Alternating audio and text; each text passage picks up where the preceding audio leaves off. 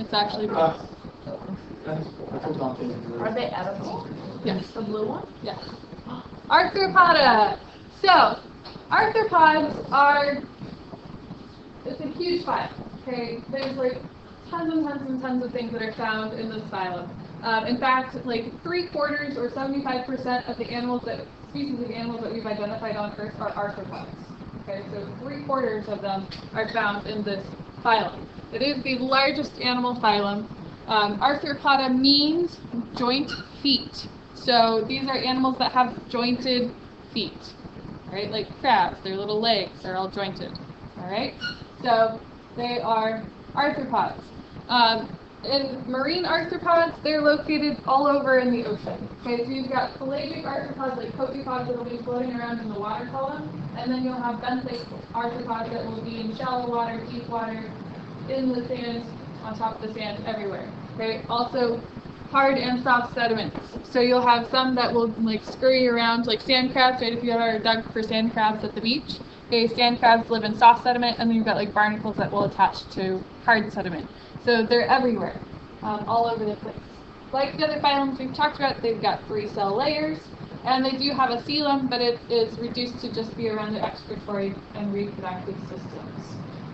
So characteristics of this phylum. Things that are found in this phylum all have these characteristics.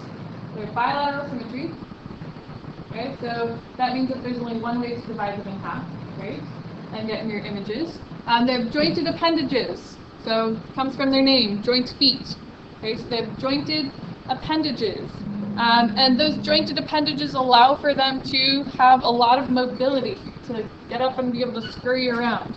So if you think of like a snail, a mollusk, right, the last phylum that we just finished talking about, if you think of a snail and think of that kind of movement, right, crawling along on that ventral foot, and then compare that to a crab, right, a little crab scurrying around. Yeah, which one of those is more mobile? The crab. Okay, so those jointed appendages allow for it to move around very quickly. Okay, so it increases their mobility. They're also segmented. Okay, so their body is divided into different segments.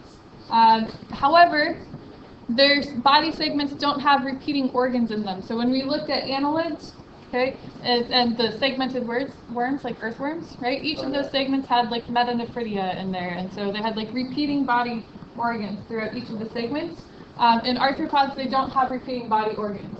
They will have different organs found in different segments. So they've got 3 segments: the head, the thorax, and the abdomen. Okay, the head you'll find stuff like the brain and the eyes. The thorax you'll find stuff like the heart. Okay, and then in the abdomen you'll find stuff like the intestines. Okay, so they've got different things in each of the segments. And then just a couple different kinds so you can see. And then a reminder of the directional terms. So anterior is towards the head, posterior is towards the tail, dorsal and ventral. This is a separator crab. It actually goes around and picks things up off the seafloor and like sticks it to its exoskeleton. Wait, say that again? So the decorator crab goes around and picks stuff up and like sticks it to the outside of its body to try and like blend in and hide. Yeah, they're kind of cool. Decorations. Yep. Okay, they also have a hard exoskeleton. Okay, so how many of you have ever eaten crab at a restaurant? Right? Have you had to like crack through that hard shell of the crab to get to the goodness inside? Okay? Yes. That is chitin. Okay, that's its exoskeleton, made of chitin. It's a sugar. Okay, so it's a sugar. It's a type of sugar. It's different from like what we're used to, what we eat, but it is a sugar. And then crabs actually have an even harder exoskeleton because they also add calcium to that sugar in order to make it super thick and hard.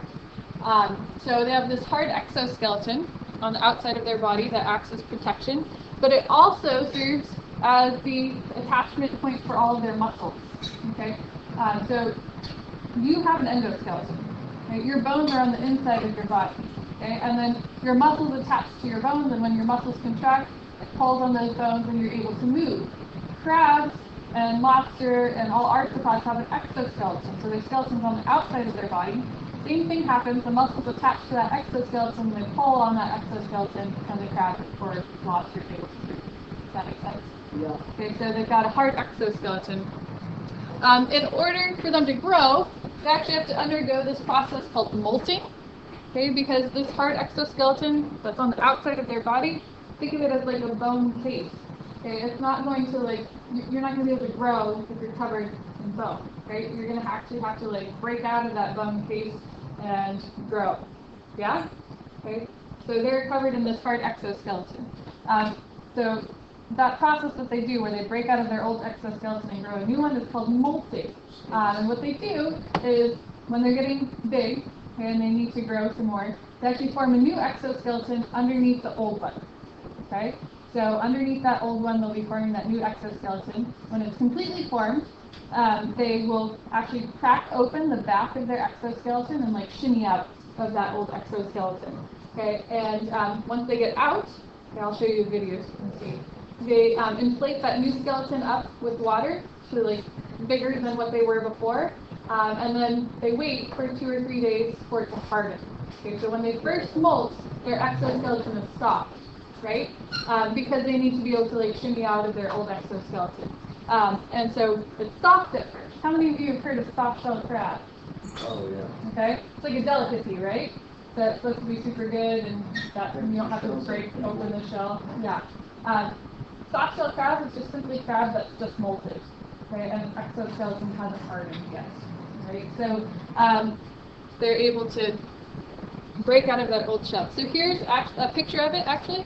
So this is the old exoskeleton. This is the crab that's crawling out of its old exoskeleton. This would be the soft-shell crab, and then it would wait and hide for 2 to 3 days until that shell hardens, that exoskeleton hardens. So they kind of go into hiding. This is a horseshoe crab that's molting. Okay, we'll talk about horseshoe crabs and what they do. So let's watch this video. All right. So Arthropoda. So we're in phylum Arthropoda. There are like so many different kinds of things that are in Arthropoda. And so we actually break Arthropoda down into 4 subphylums. The first subphylum is called Trilobita, okay, and it's the trilobites. They're actually extinct. We know that they exist because we have fossils of them. So this picture on the upper right, that's your fossilized trilobite, and they're all over the place. You can pretty much, like a lot of the gift stores in the Midwest, you can go and buy a trilobite fossil because they're all over the place. So that's what they looked like. They used to be very common, but now they're extinct. So we're not going to talk about these because they're extinct and they don't apply to us. Okay, but they exist. Chelicerata, subphylum Chelicerata. These are going to be things like spiders, scorpions, ticks, yeah, horseshoe crabs, okay, sea spiders. Okay. Spiders walk on water. No, like spiders that live in water. What? Yeah. Hold on, I'll tell you. Just give me a second. Okay. So Chelicerata. Okay, the reason why they're all placed into this subphylum is because of the way that their mouth is. So their mouth is all, they all have like the same kind of mouth where they chelicera that they use to like stab things and suck out the insides. Okay, because like spiders. Crustacea. So this is the one that we're really going to focus on because these are marine. Okay, so these are all going to be your lobsters, shrimp, crabs, okay, krill, all of that kind of stuff. And there's over 35,000 species. And then subphylum Unirania, these are all your insects. Okay, so all insects are considered to be arthropods, which is one of the major reasons why this is the largest phylum in the world. Right, because insects, there's tons of them. Okay, so here's our 4 subphylums. Okay, and so we're going to take and look at some classes of these subphylums, 2 of these subphylums. We're going to look in Chelicerata, we're going to look at class Merostomata and Pycnogoimedia. Those are going to be horseshoe crabs and sea spiders. And then Malacostraca and Maxillopoda, those are going to be things like barnacles and all of your crabs and lobsters and stuff like that. Okay, and crustacea.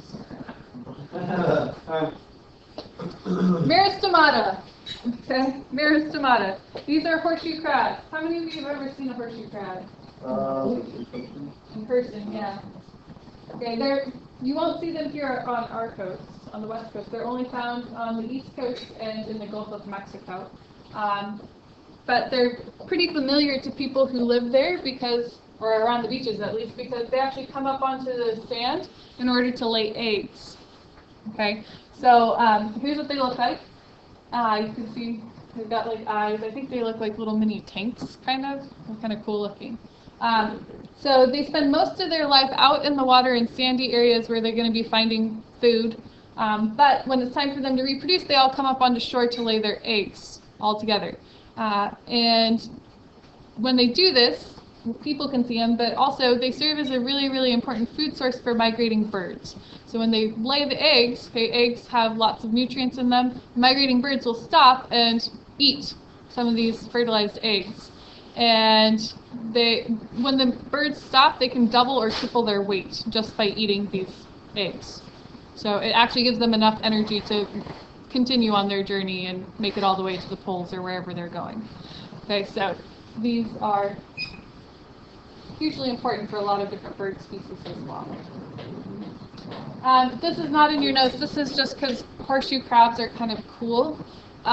So they have 4 eyes. There's 2 compound eyes that you saw on the top of their head, like in this picture. Okay. Do you know what a compound eye is? They don't take much. They're not going to. Okay.